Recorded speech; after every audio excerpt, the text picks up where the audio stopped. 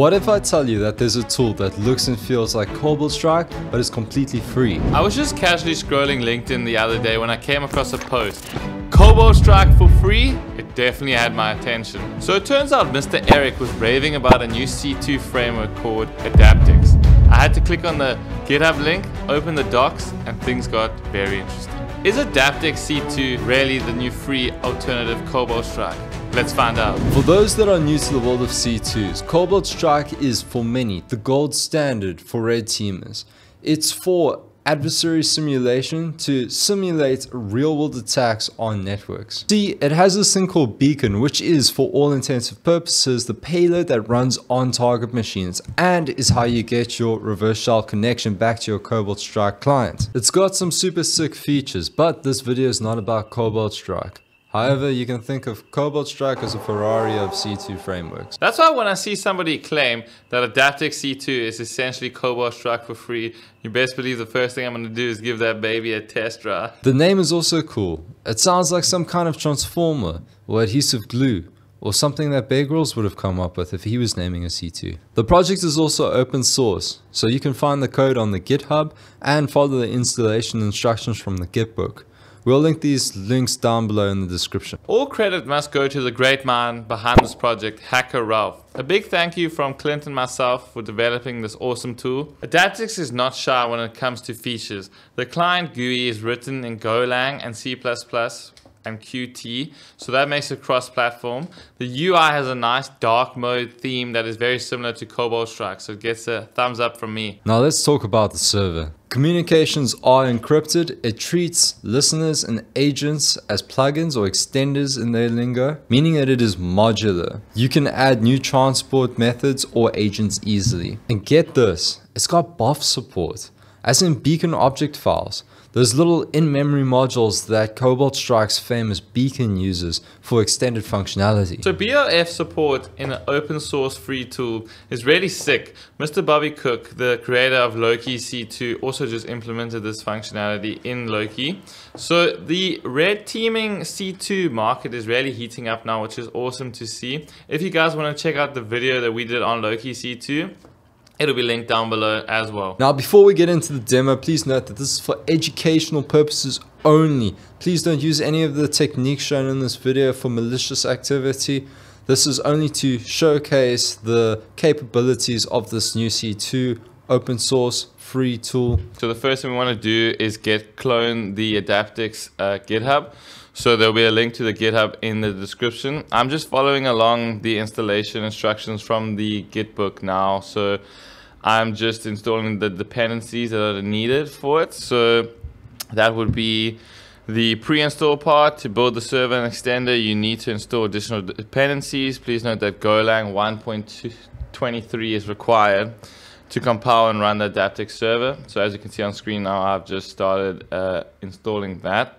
And then after you've done that, you'll just need to install sudo apt make, cmake, and then libssl, all of those things, qt6 base, dev, qt6 WebSocket, as in the documentation.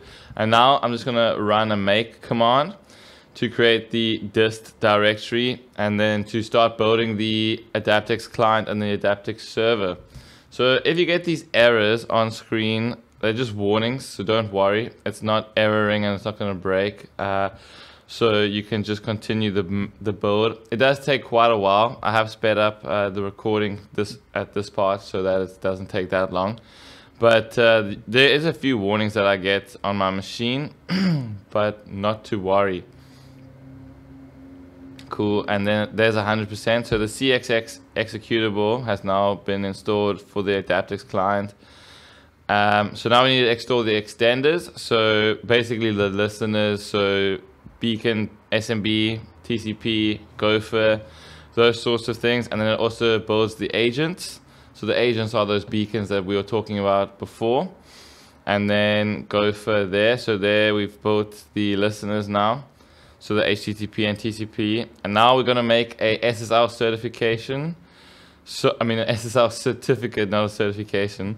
So we just use the OpenSSL command as per the documentation, because we need one when we run the server with our profile.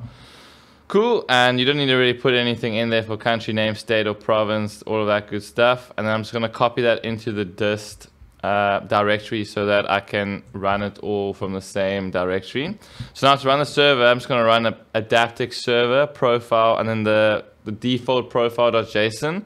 So just a quick note that the password for that is pass. It's in the JSON file, so you could just cat it out if you wanted to check that out. So as you can see, I'm now connecting to the client. So the user is Simon. You can put any user for there. The password is the password that's in the profile.json.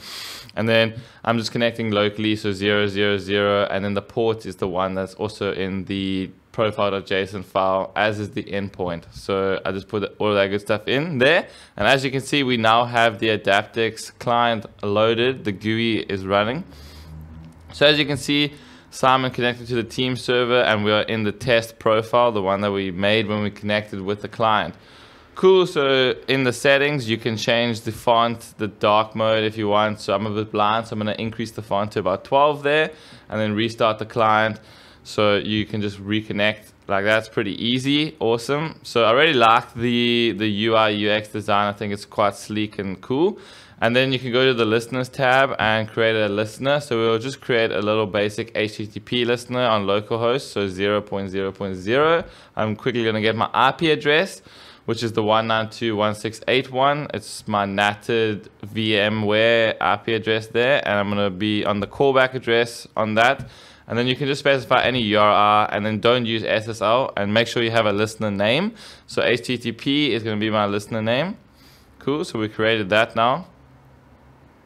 As you can see there, you got to go right click on it now to generate an agent. So the agent is the beacon that we're going to be using to get our payload, and then obviously transfer that to our victim machine, which in this case will be Clint's Windows machine in the clintonside.local domain. If you guys want to see how to set up an Active Directory domain, we'll have that video in the description as well.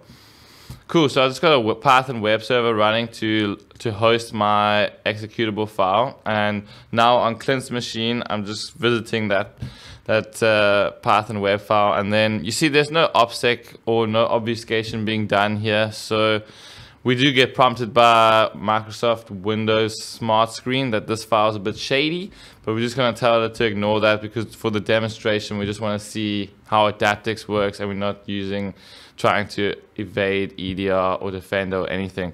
So as you can see, we get the callback now, and now I'm on the graphical listener page, so pretty much showing you the layout of how it looks, so how Clint is connecting back now. And the commands you can start with is help. So this is before we've installed any beacon object files or anything. So these are the commands that come shipped standard with Adaptix.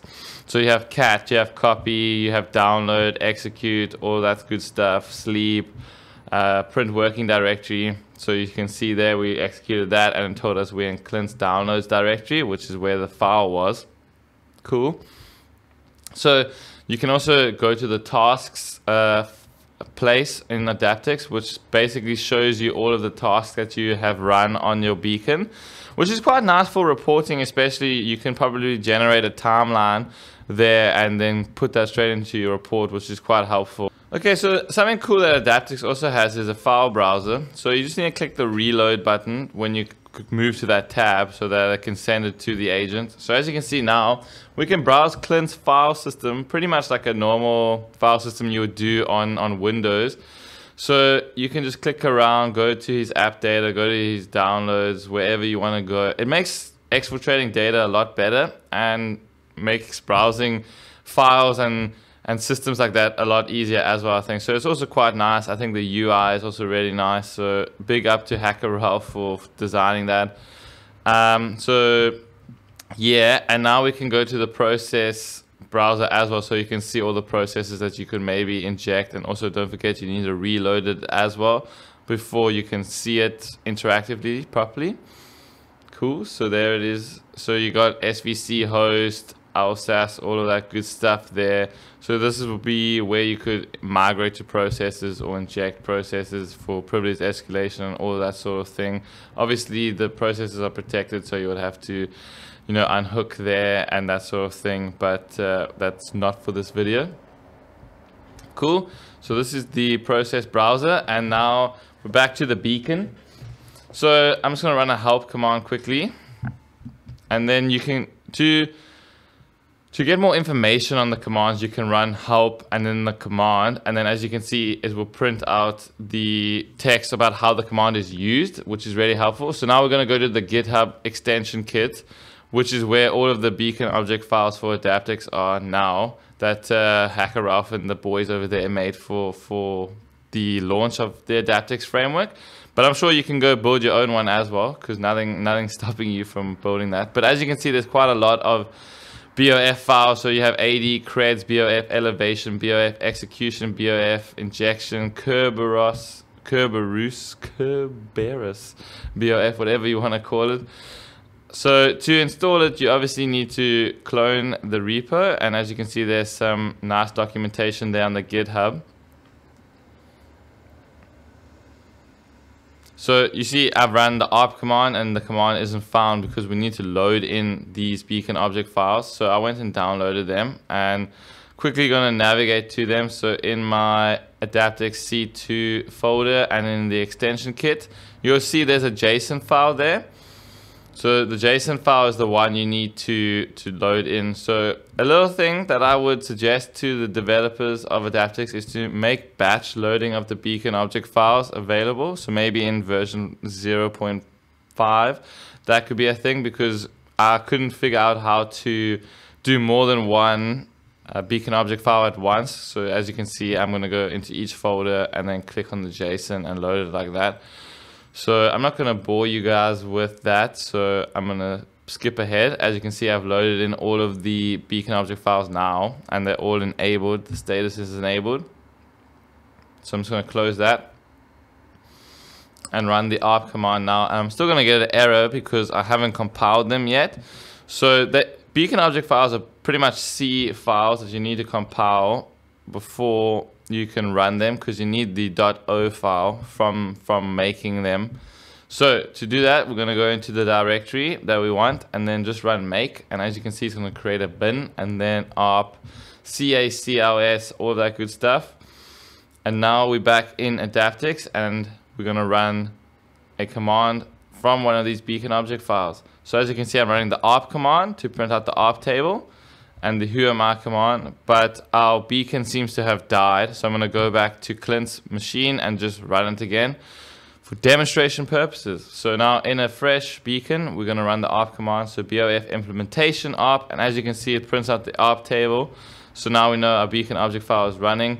And then the whoami command also prints out whoami/all, so we can get all of that good information for Clint. So as you can see, Clint is just a regular domain user there. Well, he's not actually a domain user because he hasn't been joined to the domain yet, so he's just a regular local user. But look at all of these commands now that you can do on Adaptix when you've loaded in all of those extensions and those beacon object files. So it really is quite malleable in that sense and very expandable and extendable. So where do we stand? Is Adaptix really the free and equivalent alternative to the famous C2 Cobalt Strike? In many ways, yes. It offers a very comparable experience, team operations, and a rich feature set, all without costing a dime. And a big kudos to Hacker Ralph and all contributors for building this tool and sharing it with everyone. It is innovations like this that push our tradecraft forward. We hope you enjoyed the video, and if you did, leave a like, subscribe, and we'll see you in the next one.